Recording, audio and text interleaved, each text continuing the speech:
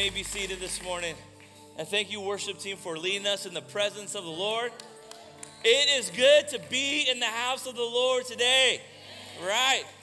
Yes, and these are the Christians, right? The week after Easter, you are here, falling more in love with Jesus. There's no other place we'd rather be, than in the presence of the Lord. My name is Andrew Carroll. I'm one of the pastors here at New Life Community Church.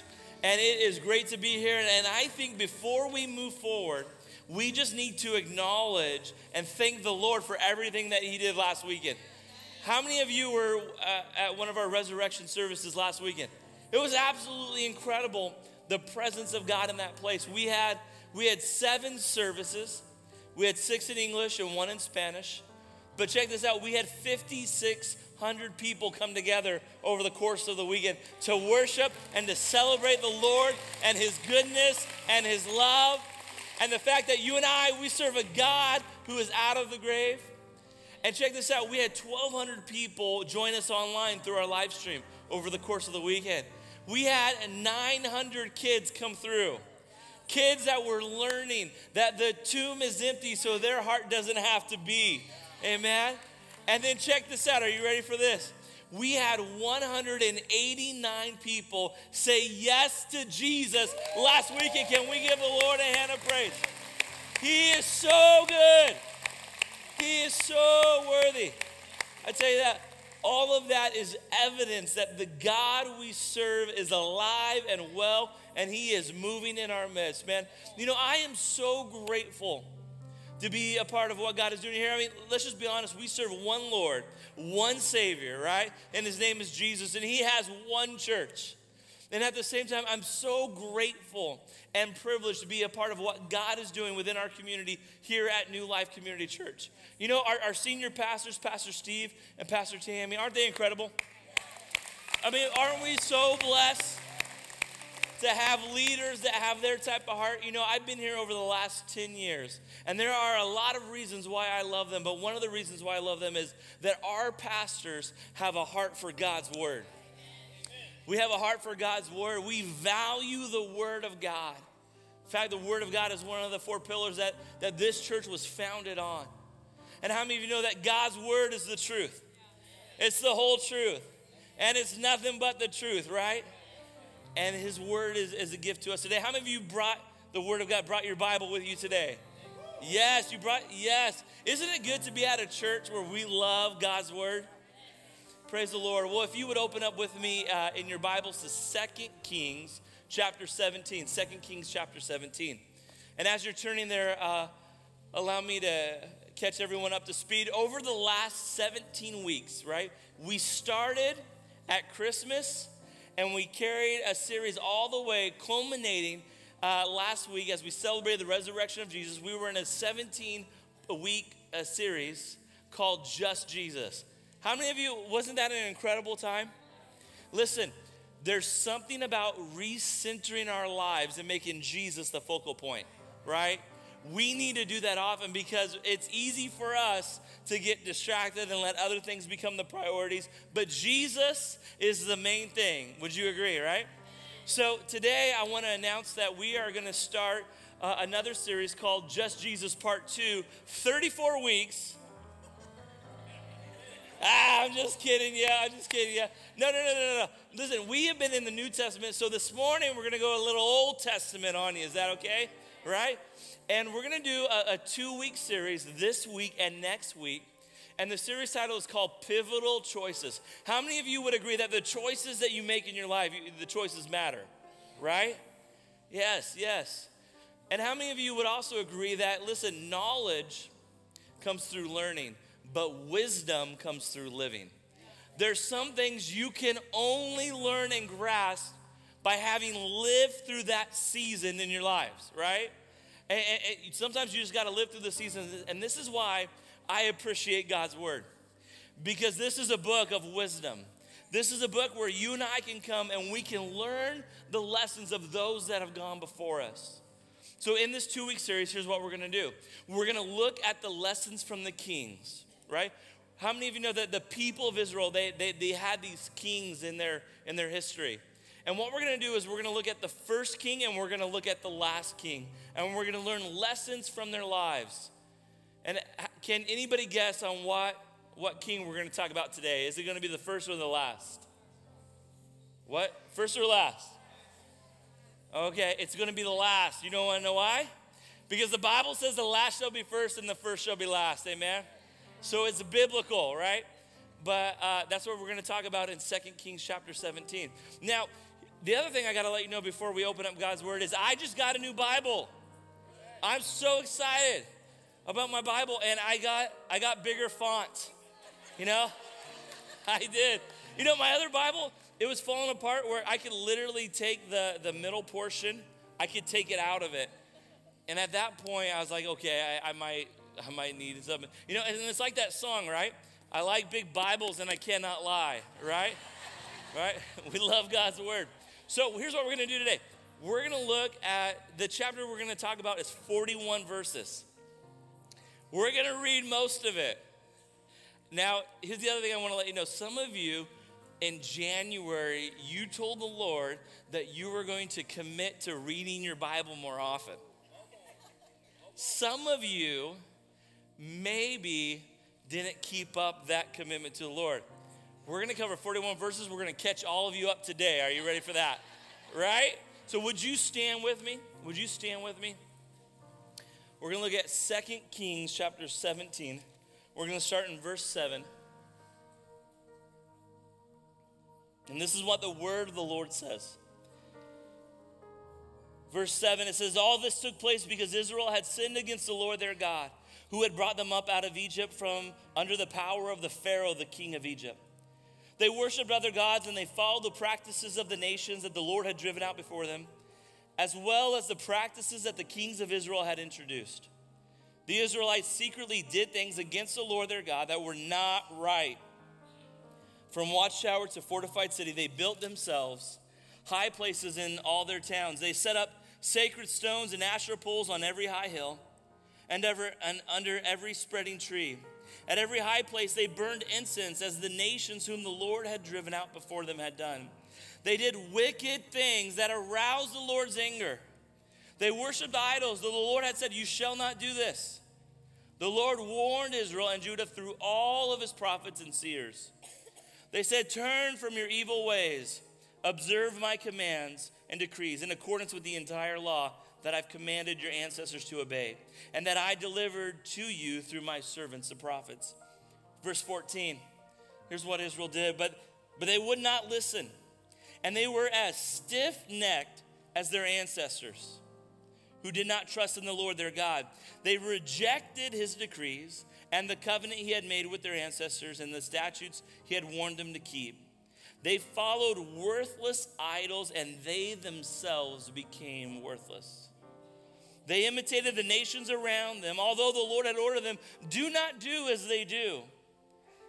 They forsook all the commands of the Lord their God, and they made for themselves two idols cast in the shape of calves and an Asherah pole. They bowed down to all the starry hosts, and they worshiped Baal. They sacrificed their sons and their daughters in the fire.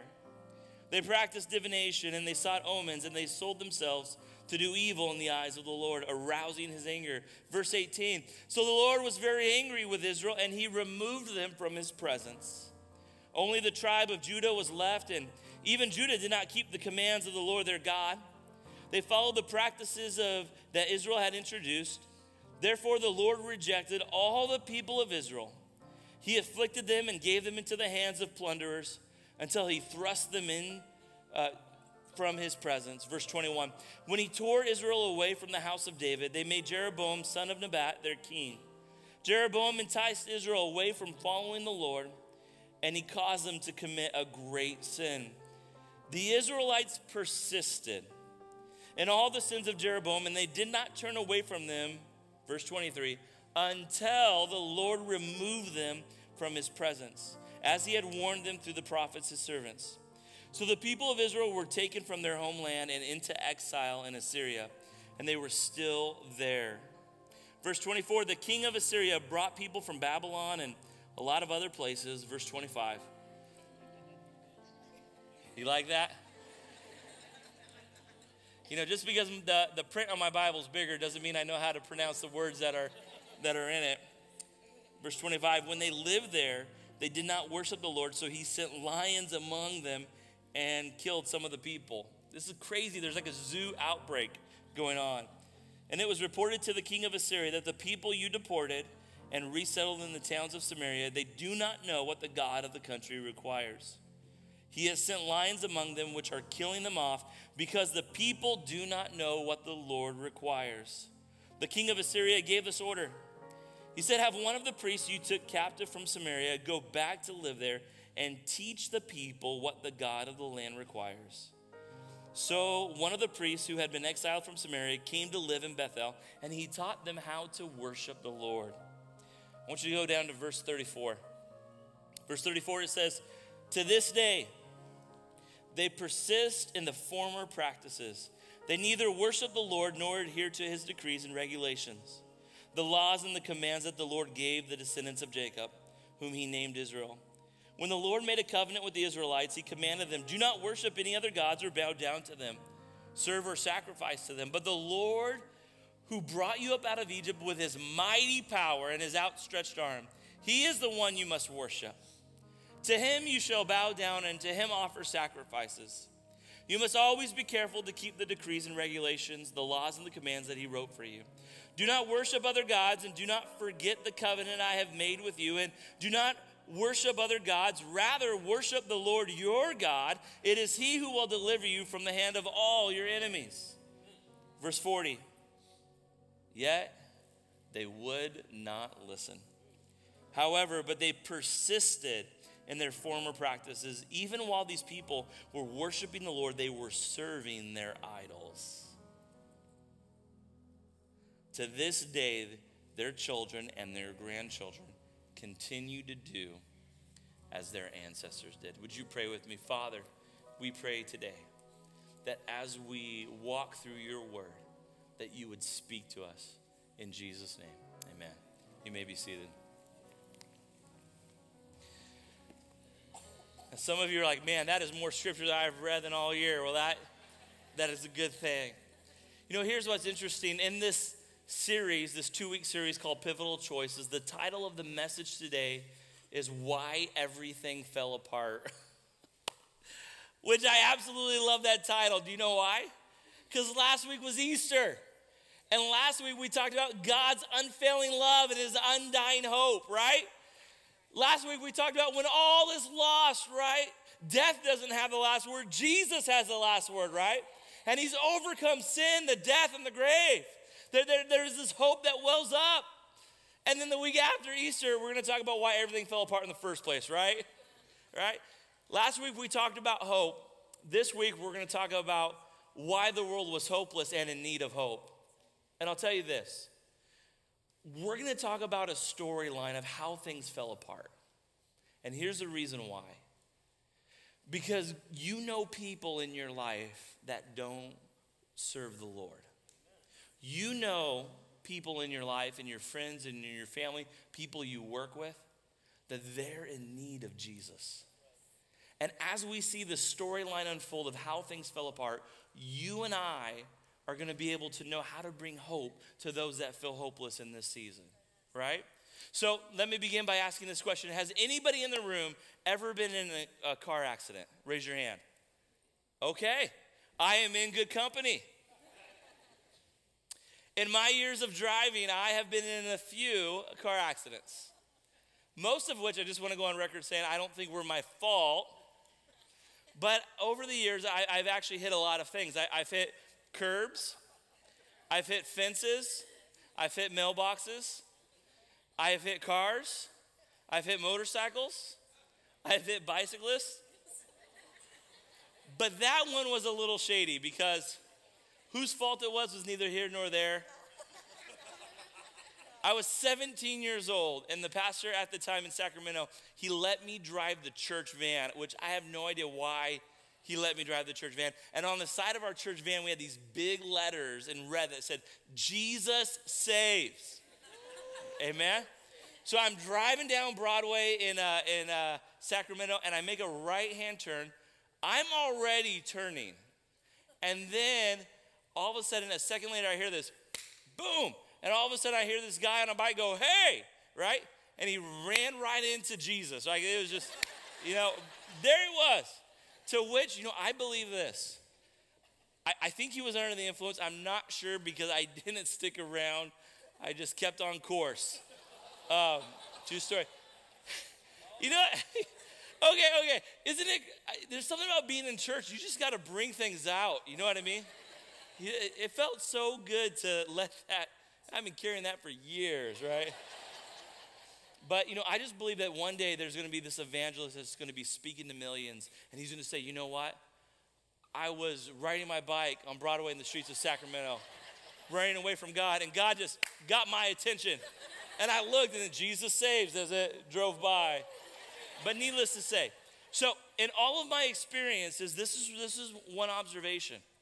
When you get in a car accident, things happen quick. It happens fast, right? You turn your eyes, or what? In a moment, things can change. So I want to show you a video, and it has to do with a car crash, and it's going to offer two perspectives. And this video is going to show you and I how to understand 2 Kings chapter 17. Are you ready? All right, let's go ahead and watch this video. 3, 2, 1, go! Keep an eye on the K-rail. This is great. He's booking. Come on. He's booking. Come on. Come on.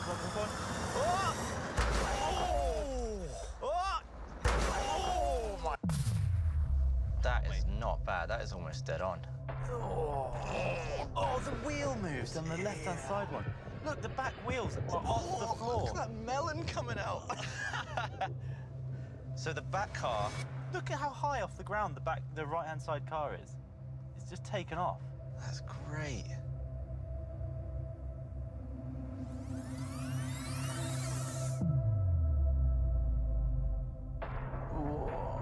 Look at the front wheel there, just gets smushed, and then all these melons go flying. And the melons pushed loads of shards of glass out. Wait, so it wasn't even the crash that smashed the glass, it was the melons hitting the glass that smashed it? You would not want to be in there. No, and I'm glad no one was.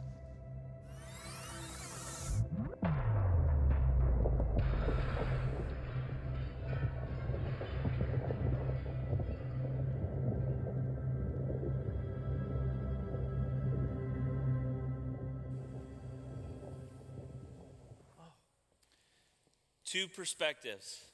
The first perspective was real time. The second perspective was the accident slowed down.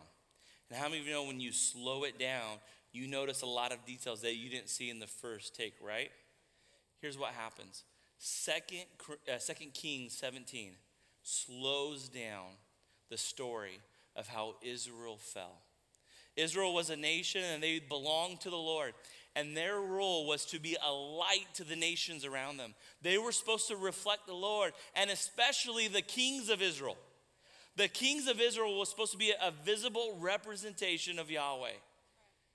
But there was a moment when everything fell. I have a daughter, and when she was 3, she was afraid of the dark. I also have a friend named Jimmy who's 33, and he's still afraid of the dark. But here's what I've noticed. When you're in a dark room and you have a small light, that small light lights up the whole room. But when that light goes out, darkness invades and it comes in. 2 Kings 17 is the light being blown out. It's the story of how Israel fell. And in this story, as we slow it down, we're going to notice 3 things. Are you ready? If you're taking notes, I want you to write these 3 things down. The first thing that we notice in this story is, number 1, we notice Israel's sin. Israel's sin. And what I want to do is I want to kind of walk back through the story and highlight some of the verses that we looked at. In verse chapter 7 and 8, this is what the scripture says. That all this, right? What's all this? The fact that the nation got captured by the Assyrians and deported, right? So the towns and the buildings, there's rubble everywhere. And when you're in that situation, when everything is falling apart, the question is, hey, why did everything fall apart? Here's what it says in verse 7. That all this took place because Israelites had sinned against the Lord their God. All because of their sin. Now, I want to tell you a story about a man named Joe. About 12 years ago, my wife was in a program, a scholarship program, where there was about 15 of them. And each year they would take a group of about 15 students and they gave them a full ride scholarship to receive a Master's of Divinity. But you had to finish it in 3 years. So there was a young man named Joe who was part of this group of students. So for 3 years, they studied the Bible, they learned, they grew, and about a year and a half in, Joe began to have questions. And maybe you have had some of the questions that Joe had. Questions like, why in the world was the tree of knowledge of good and evil in the garden? Right? Have you ever wondered that? Like, if we could go back and change one thing in the story, like, let's go back in time, take a chainsaw and cut down that tree, right? Because then they're not going to be picking the fruit off the tree if the tree's not there. Or how about this one? Can we go back to the garden and make sure that there's no snakes in the garden first? Like, that would be helpful, right? And the questions in his mind were, what kind of God says, hey, don't eat this fruit? They ate fruit, and the result was you're going to be removed from my presence, and you're going to spend eternity in hell. Like, is God only concerned about our behavior? Is God only concerned about us getting every single detail right? And if we miss one thing, then the answer is that he removes us. And we are internally separated from him. Can you imagine if we did that to our children, right? You have a 4-year-old and there's a cookie jar. Do not take the cookie out of the cookie jar. They take the cookie out of the cookie jar. All right, you're gone. I know you're 4. Take your Dora backpack and get out of the house, right? You do not belong here, right? So what does this tell us about God? Or could it be that there's something else that's happening underneath the surface that we don't see? I'll tell you this, sin doesn't begin at the surface. The seeds of sin begin in our hearts. And in verse 7, it said they sinned against the Lord. And then at the end of that verse, it says what that disobedience was. That they worshiped other gods. They worshiped other gods. So the first question in regards to sin is not how will you live. The first question in regards to sin is who will you love? That before they turned away with their actions, there was a turning away of their hearts, right? But then in the sin, there was this damage that was unleashed, right? Look at what it says in verse 15. It says that the Israelites, they followed worthless idols and they themselves became worthless. Why? Because here's what it means to be human. Are you ready? You and I reflect what we worship. You and I were created in the image of God to reflect his love, to reflect his light. But when we worship things other than God, that's what we reflect. And if the gods that we worship are worthless, then we ourselves will become worthless. But listen, the damage that it causes doesn't end with us. It reflects out. Look at what it says in verse 17. In verse 17, because they worshiped other gods and they were becoming like those other gods. In verse 17, they sacrificed their sons and their daughters in the fire. They got to the point where they were taking their children to the altar, to these worthless gods, right? Unbelievable sin, unimaginable. Little children sacrificing. How did they get to that place? It began in their hearts when they began worshiping other gods. So how does this play out in our lives? How do we make sense and understand it? To help us understand, I want to invite 4 of my favorite sinners to the stage. Let's give them a hand.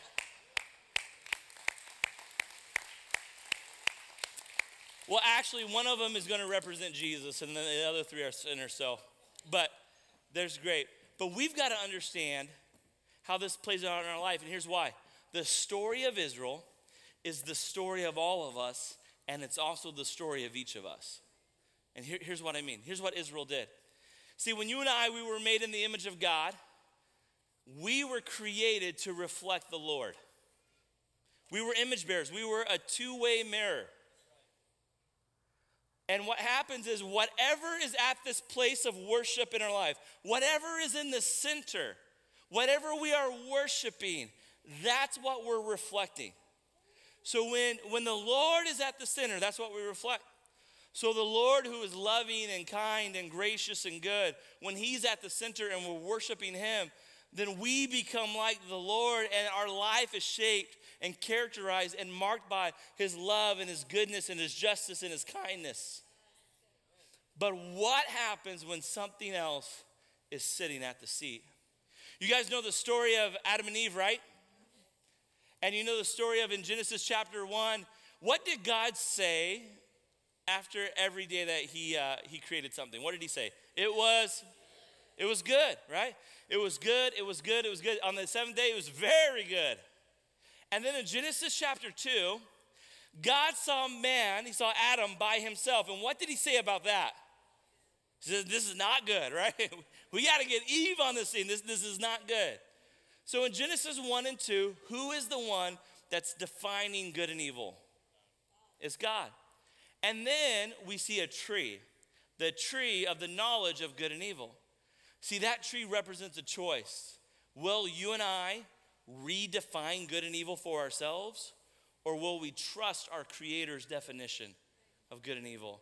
We were created to worship him, but to rule over the earth, right? So in Genesis chapter 3, I believe it's in verse 5, it says that Adam and Eve, they saw that the fruit was pleasing to the eye, that it was good for attaining wisdom, and they reached out and they seized it and they bit. But that happens in verse 5. What happens in verses 1 through 4? They're having a conversation. Do you know who they're talking to? Who are they talking to?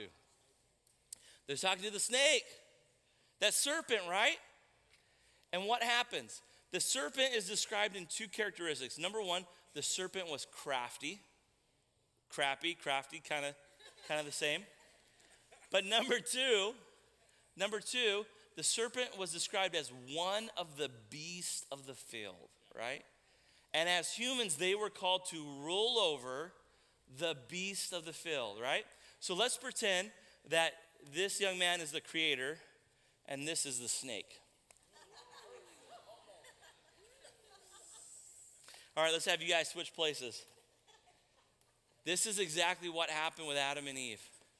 Rather than listening to their creator, they listened to a creature. They were supposed to rule over the creature, but now they gave it a seat that it was never supposed to sit in. And because they worshiped or they listened to this beast of the field, they themselves became beast-like. In Genesis chapter 4, when it talks about Cain and Abel, and Cain wants to kill his brother, and if you have brothers, there's always a time in our lives where we want to kill our brothers. Amen? Okay, I didn't get really too many amens. I have two brothers, and if you're watching this, I'm sorry. But what does it say about Cain, right? That sin is crouching at the door. So sin is personified as this beastly desire that wants to overtake. And Cain opens the door and he allows that beastly desire. He becomes like what they worship, right? Okay, let's have you guys switch back. So in our day, we may not have gods like Bel and Asherah and all these gods, but here are a few different names. How about this one? Money, sex, power, right? Money, sex, and power. Here's what happens in our lives. Now, money, sex, and power by themselves, those are not bad things, right? It's not bad things to be able to have money and to be able to be generous, right? And can I talk to all the married people in the room? Sex, not a bad thing. Can I get an amen? Amen. Right? You are participating in the ongoing creation of the world, right? Power, the ability to make a difference, not a bad thing, right? But here's what happens, right?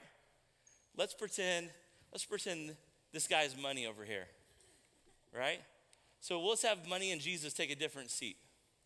What happens is when money becomes our first priority, that's what we reflect. You guys see that? And then our life becomes all about making more money, all about having more possessions.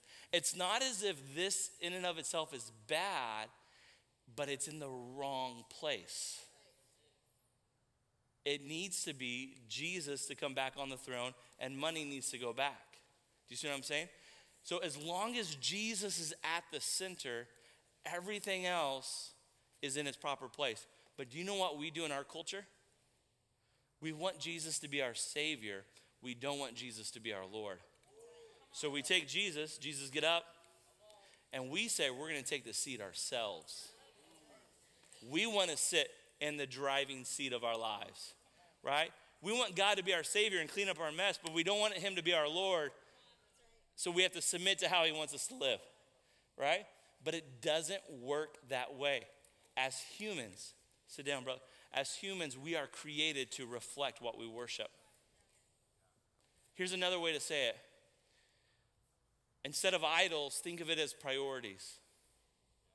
Our priorities will shape us, and they will shape the world around us. So I wonder how many people in this room, you have good priorities in your life. Family, finances, working hard, all of these things, right? They're good priorities. But are they the driver of your life? Because I will tell you this, unless Jesus is driving, you're going to crash. Amen? Thank you, guys. Thank you so much. So this is exactly what Israel happened, right? They worshiped other idols. They themselves became worthless, like the idols they worshiped. And then there was this unleashing of hell in the world around them. So look at what it says in verse 18. So the Lord was very angry with Israel, and he removed them from his presence, which I thought to myself, really, Lord? Like, that's your first response? Like your children, your people are having a problem, and your first thought is, well, I'm just going to kick you out, right? Why does the Lord do this, right? And this is where we enter the second part of the story. The first part was Israel's sin. The second part is Israel's exile, right? Israel's exile. If you're taking notes, the first one is Israel's sin, and secondly, Israel's exile. Now, what does it mean to be exiled? It means to be removed from the presence of God, right? I want you to notice a few things that we see in the story as it unfolds. Are you ready? The question first becomes, why did God do this? Let's go to the next verse. This is verse 22, by the way. That the Israelites persisted in all the sins of Jeroboam, and they did not turn away from them until the Lord removed them from his presence. Listen, the people of Israel were not going to stop in their ways until they felt removed from the presence of God. A lot of times, we try to deal with problems on the surface level, right? Like imagine your toilet overflowing, right? Not a good thing. You can grab the mop and start mopping it, but the first thing you need to do is you need to turn off the water so that more doesn't come out, right? A lot of times when we deal with situations, our first reaction is to grab the mop. But God gets to the root, and he knows that the only way is to remove them from his presence, right? Let's go back to the story of Adam and Eve. When Adam and Eve ate from the tree, the first thing that God did is he removed them from his presence. Why? Because he didn't want them to have access to the tree of life and continue living in a state of disobedience and disconnection from the Lord, right? So there was this removal. Now, here's what happens when this removal takes place. This is so crazy. Go to the next verse, right? When they first lived there, they did not worship the Lord. So here's what the Lord did. He sent lions among them, and they killed some of the people, right? So they didn't worship the Lord. So God's idea is like, hey, let's send some lions. Let's let them have lunch, right? How many of you would agree that that is a difficult day, right? Imagine going home that day. Yeah, work was a little bit crazy. My coworker got ate by a lion. Like it was just a rough day out there, right? It was difficult. But as the story unfolds, this difficulty creates an opportunity for something, right? Let's go to the next verse we see.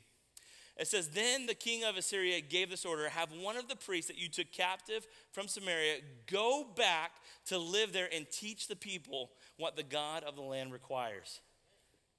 So good. In their exile, in their being removed from the Lord sent difficulty, and that difficulty provided an opportunity for them to learn how to worship and how to love the Lord their God, right? And this is what we learn, that even though the people of Israel were removed from God's presence, they still remained in his love. Here's the storyline. Let's look at the storyline real quick. We see sin. They chose to to worship other things, right?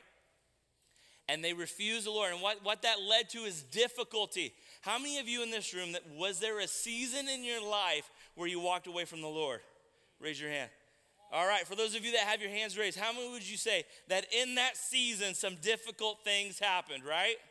Yes. When we walk away from God, difficult things happen. And by the way, even when we walk with the Lord, difficult things happen. The difference is we understand how close he is in those seasons, right? So after that difficulty, it creates an opportunity. The priest came to the people that were in exile. Jesus came to humanity that was lost in the wilderness, right? And he tabernacled among them. And in each and every one of our lives, in those difficult times when we're walking away from Jesus, the Lord will always, in our exile, he will send echoes of his love. And he'll remind us who he is, right? And here's what happens. You have a choice. But what happens if you still choose to reject the Lord? Go to the next slide. You see the story. The storyline just continues. Here's how it works. You sin, you turn away from the Lord, right? And then secondly, things become difficult. And in that difficulty, thirdly, there's an opportunity for you to learn about God, and then you're left with a choice. But if you choose to continue in your ways, then life will become more difficult. And in that difficulty, there will be an opportunity. And in that opportunity, you will be confronted with a choice to continue or to return to the Lord. And if you choose to continue in your sin, life will get difficult. And in that difficulty, there will be an opportunity. And in that opportunity, there will be a choice for you to return to the Lord. The story just continues. Continues. We see Israel's sin, we see Israel's exile, and we see Israel's choice. What was their choice? Look at what it says in verses 40 and 41. It says they would not listen, but they persisted in their former practices. Even while these people were worshiping the Lord, they were serving their idols. To this day, their children and grandchildren continue to do as their ancestors did. Their choices not only affected them, but it affected those who followed in their footsteps.